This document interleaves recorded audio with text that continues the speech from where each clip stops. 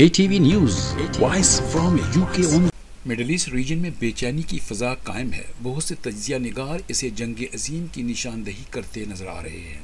اسرائیل اور فلسطین کے درمیان ہونے والی سالہ سال سے جاری لڑائی نے دنیا بھر کے مسلمانوں کو تکلیف میں مبتلا کیا ہوا نظر آتا ہے۔ اس کے نتیجے میں دنیا بھر میں احتاجتی مظاہرے ہو رہے ہیں۔ اس سلسلے میں برطانیہ کے ہر شہر میں مختلف مکتبہ فکر سے تعلق رکھنے والی کمیونٹی کے لوگ حکومت کی طرف سے پابندی کے علاوہ سڑکوں پر اپنا احتجاج ریکارڈ کراتے ہاتھوں میں فری فلسطین اور اسرائیل کے خلاف خطبے اٹھائے سڑکوں پر نظر آ رہے ہیں۔ یہاں اس بات کا ذکر کرنا بہت ضروری ہے، برطانیہ کی اپوزیشن کی لیبر پارٹی اور موجودہ حکومت کی MPs کونسلرز ماضی میں اکثر فلسطین کی حمایت میں آواز بلند کرتے رہے۔ Speaker, my grandmother did not die to provide cover for Israeli soldiers murdering Palestinian grandmothers in Gaza, ruthlessly and cynically exploit the continuing guilt among Gentiles over the slaughter of Jews in the Holocaust as justification for their murder of Palestinians.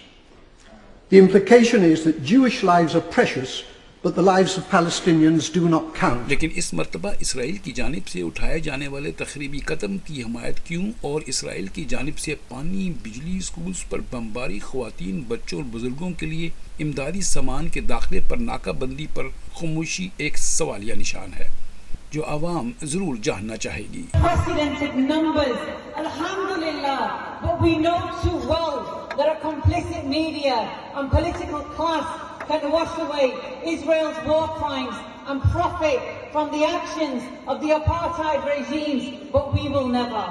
The struggle for Palestine is at the heart of our fight for justice and Islam. The heart and the tongue of a believer is never silent.